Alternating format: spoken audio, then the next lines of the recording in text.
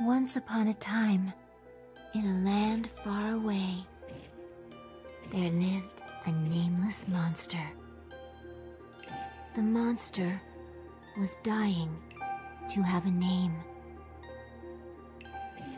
So the monster made up his mind and set out on a journey to look for one. But the world was such a very large place. The monster split in two and went on separate journeys. One went east, the other headed west. The one who went east came upon a village. There was a blacksmith who lived at the village's entrance. "Mr. Blacksmith, please give me your name," said the monster. "I can't give you my name," replied the blacksmith. "If you give me your name, I'll go inside you and make you strong," said the monster. "Really?" said the blacksmith.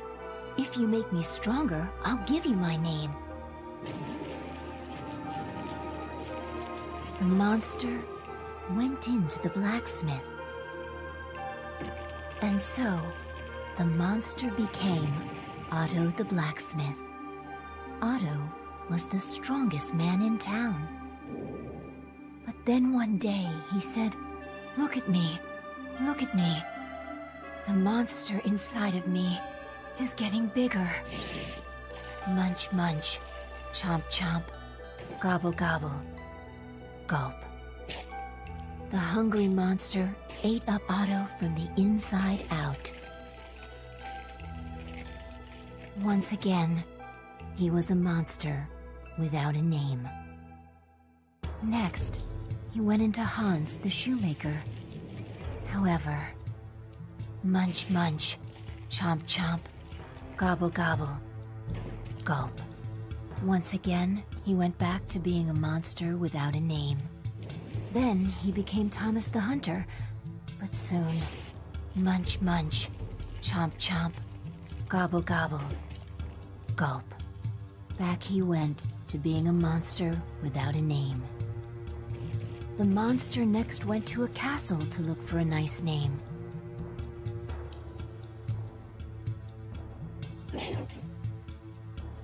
He came upon a very sick boy who lived in that castle. "If you give me your name, I'll make you strong," said the monster. The boy replied, "If you can make me healthy and strong, I will give you my name." So the monster jumped right into the boy. And the boy became full of vigor. The king was overjoyed. He announced, "The prince is healthy. The prince is strong." The monster became quite fond of the boy's name. He was also quite pleased with his royal life in the castle. So he controlled himself no matter how ravenous his appetite became. Day after day, despite his growing hunger, the monster stayed put inside the boy. But finally, the hunger just became too great. "Look at me, look at me," said the boy. "The monster inside of me has gotten this big." The boy devoured the king and all his servants. Munch, munch, chomp, chomp, gobble, gobble, gulp. The castle was lonely now with everyone gone, so the boy left on a journey. He walked and walked for days.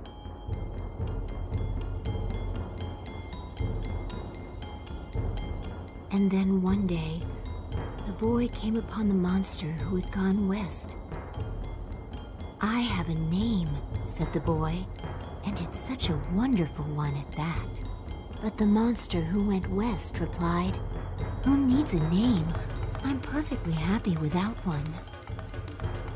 After all, that's what we are, nameless monsters. The boy ate up the monster who went west. At last he had found a name, but there was no longer anyone to call him by it. Such a shame, because Johann was such a wonderful name.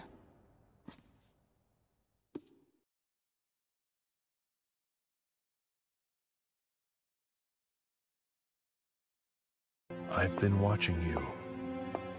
I wanted to devour you whole, but instead, everything about you consumed me. When I was falling apart, how did I look to you? When I was falling apart, the object you gave me, you left me a beautiful jewel. Those twins who look as if they are blessed with eternal life. The most sinful deed is to take away a person's name. Let's get your name back. I'll give you your name back. Your name is Anna. Right now I'm sad. Sad. Sad. Sad.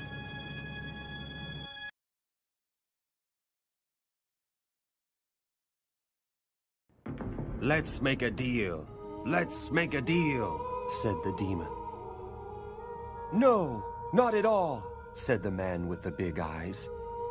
Sure, let's make a deal, said the man with the big mouth.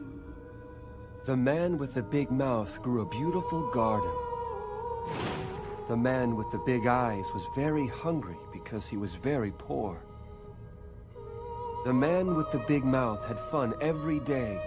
The man with the big mouth was very full from eating the fruit from his garden. So he didn't realize what was happening. He didn't realize that his garden was drying up. By the time he noticed, it was too late. The man with the big mouth cried and cried in the garden that never grew again. I shouldn't have made a deal with the demon. The man with the big eyes was dying from hunger. Tears were trickling down from his big eyes as he cried. I should have made a deal with the demon. Let's make a deal. Let's make a deal, said the demon. The man with the big eyes, the man with the big mouth.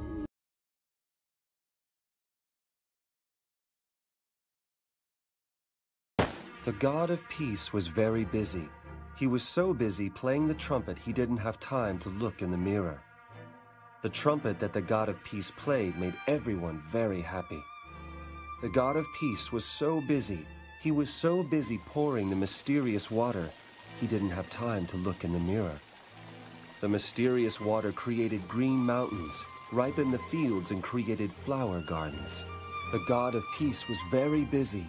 He was so busy naming people, he didn't have time to look in the mirror. Your name is Otto. Your name is Hans. Your name is Thomas. Your name is Johann. Johann gave the god his hat in appreciation. The god was very happy. He put the hat on and looked in the mirror for the first time. But what he saw was a demon. The demon inside the mirror said, "You are me and I am you. What should I do? No one can live happily with the demon here. What should I do? What should I do?" Then the troubled god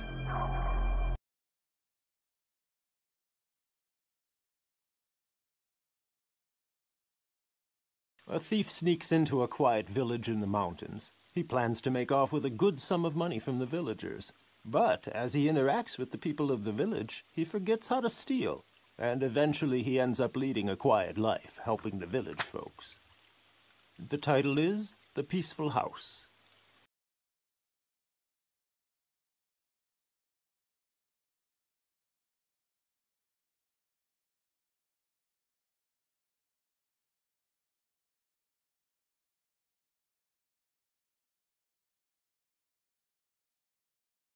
The Awakening Monster by Herman Furr.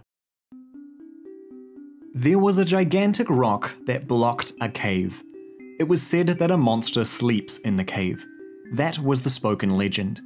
It was said that the person who wakes the monster will possess everything in the world. In the village, there was a most unfortunate youth who cannot help but wish for everything in the world.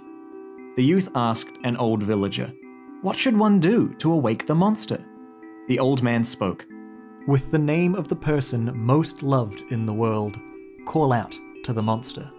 Around that time, there was a wedding in the village. Everyone seemed to be having fun singing and dancing. The youth thought, as he saw the bride and groom, "I know the name of the person most loved in the world." The youth shouted at the cave the names of the bride and the groom. Mazhenka! Pepisheku! But the monster did not wake up. Well-loved was the strongest man in the village. The youth thought, "I know the name of the person most loved in the world." The youth shouted out at the cave the man's name. Ijiku! The monster did not wake up. There was a person who was most proud of her voice in the village. Everyone listens to her beautiful voice in ecstasy. The youth thought, "I know the name of the person most loved in the world." The youth shouted out at the cave the name of the person. Meraranka! The monster did not wake up. There was a granny and a grandpa who were married for a long, long time. Many children they had and many grandchildren. The youth thought, "I know the name of the person most loved in the world." So he shouted at the cave. Bozhenka! Vonosheku! The monster did not wake up. The youth saw many people who were well loved. Feeling as though he possesses everything in the world, he has forgotten all about going back to the cave. However, one day at the outskirts of the village, he met a woman who was crying. "My child is missing. My child has mysteriously disappeared." While crying, the woman spoke of how she loved her child. Lastly, the child's name reached the youth's ears. The youth was surprised, and he thought, "I know the name of the person most loved in the world." The youth hurried to the cave. "The name of the woman's child is the same as mine. The name of the person most loved in the world is the same as mine." Facing the cave, the youth shouted out in a loud voice his name. The rock slowly moved. At the instant the youth saw the monster, munch munch, chomp chomp, gobble gobble, gulp. The name of the youth was